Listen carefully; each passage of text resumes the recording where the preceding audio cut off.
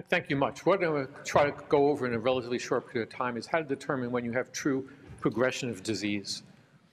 Financial disclosures. So really the goal of therapy should be the prevention of sequelae, not just stabilization of disease. And if you think about it in the past, if you go back a generation, all we really had was penetrating keratoplasty or contact lenses, which treated disease after you lost vision. This has been our approach in the past. We call this an idiot light. It lets you know too late that something is wrong. Really, our approach should really be this. We need to be able to monitor disease early enough to prevent the problem before it occurs.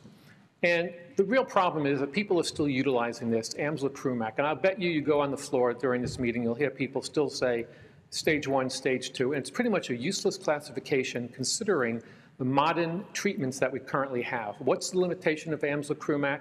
Well, one, it relies on apical thickness. And if you look over on the map on the right, this is a cornea that actually thins down to 499. But the apical reading is 520. And Amsler-Krumak was really a classification from 1947 using a keratometer and an optical pachymeter. Most of you don't even know what an optical pachymeter is anymore. The real limitation is this, however. It completely ignores early disease. For those of you familiar with the Belin ambrosia display, this is a highly abnormal cornea, but if you look at the left side, a completely normal anterior surface. We call this subclinical. This isn't suspect, suspicious. This is an abnormal eye with keratoconus that has a normal anterior surface, prominent posterior ectasia, abnormal pachymetric progression, but early disease. Again, Amsler-Krumak completely ignores early or subclinical disease. So what do we need? We need some way to describe that recognizes all the anatomical changes, both the anterior surface, the posterior surface, the corneal thickness.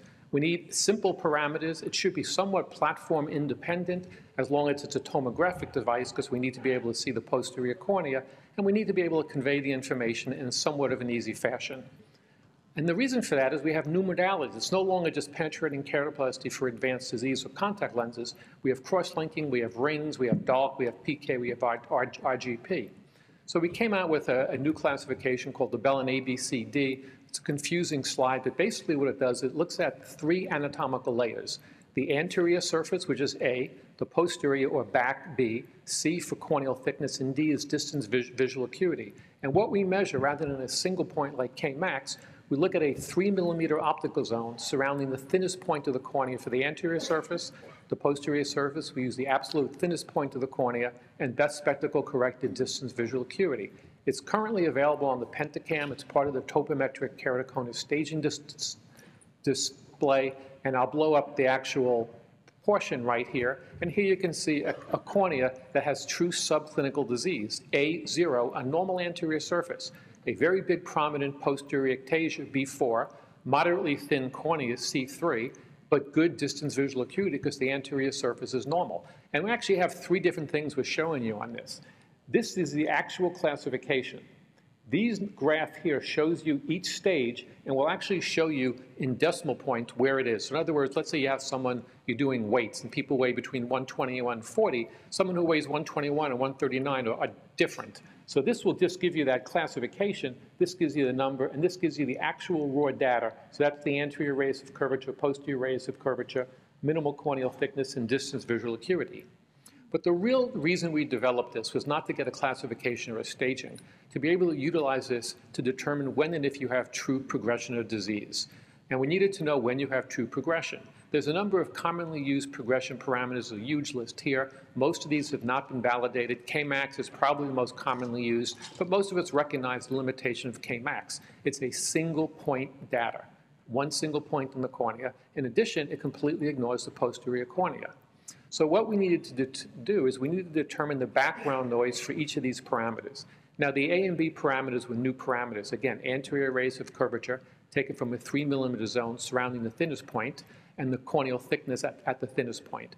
And we determined it was very important to look at 2 populations, both normal and keratoconic. And the reason for that is, for your older patients with clinically evident keratoconus, the noise levels from the keratoconic population is probably more appropriate. And again, in the older population, it's less likely to see rapid disease, so the risk of waiting is low. But in your younger patient with very early or subclinical disease, the change probably more closely mimics the normal population. Again, the younger person, with normal vision, subclinical disease, the risk of waiting is much higher. And these are actually what we came up with. And if you notice the noise levels, we look at confidence intervals one-sided because we're only looking at thinning or steepening. And you'll notice, again, the noise levels in the keratoconic are substantially higher than the normal, which is what we would expect. And we've come up with this progression display. And it will currently show you up to 8 exams over time. It will show you when you've reached statistical change, both in an 80 and a 95% confidence interval in both a normal and a keratoconic population. The keratoconic population is in red. The 95% confidence interval is a solid line. The 80% is a dashed line. The normal population is in green. So you can choose what risk aversion you want. Do I compare it against a keratoconic? Do I compare it against a normal population? And we also list 10 different parameters you can follow that aren't shown graphically.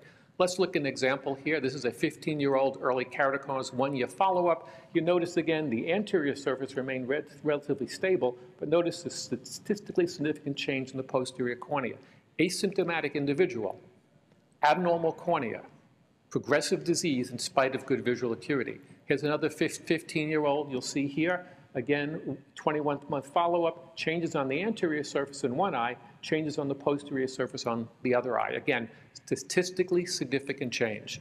This, however, I think is one of the most best examples of the validity or the utilization of this display. This is a patient who had asymmetric keratoconus. They were cross-linked in the other eye. Both the patient and the physician decided, since I'm asymptomatic in my other eye, why don't we just wait and see because of the expense of cross-linking and the potential complications. And if you look at the exam here, they were 20/20 visual acuity, and 4 years later, the patient came in because they now lost two lines loss of vision. However, retrospectively, we analyzed this patient, and if you notice, not 4 years later, but by the second exam, they had highly statistically significant change. The surgeon and the patient could have intervened at this date and preserved good visual acuity, not waiting until you had loss of vision. So again, progression is determined by the ABC display, and my recommendation is a single parameter at 95% confidence interval or 2 at the 80%. Thank you.